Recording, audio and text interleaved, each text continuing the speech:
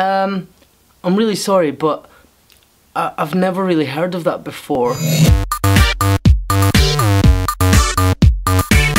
Hi guys, Gordy here, and it's time for acting tutorial about knowing the company.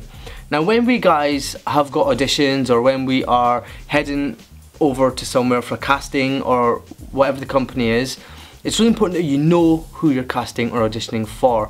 Now I say this because when a director or a producer or a casting director stops you in your tracks when you sit down after an audition or casting and says, "So do you know what we do?"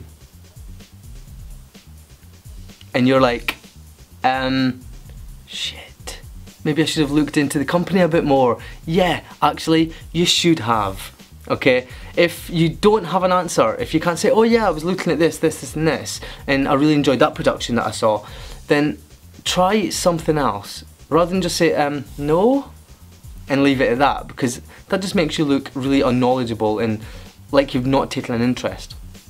So if they ask you something specific, just basically just say, "Oh no, I've not heard of that. What's that all about?" Or, "No, I haven't. Tell me a bit more." Take an interest in what they're saying. Take an interest in the company, take an interest in the productions they've got coming up, not just the one that you're auditioning for.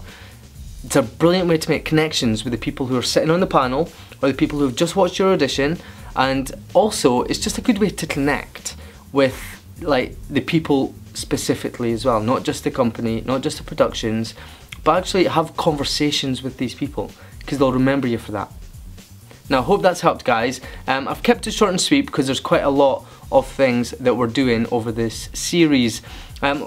If you guys have got any questions about auditions, castings, audition techniques, acting techniques, anything like that, drop me some messages, comments down below this video, down there, and I will get to them as soon as possible as part of this series. Take care guys, and I hope you're well. Bye bye.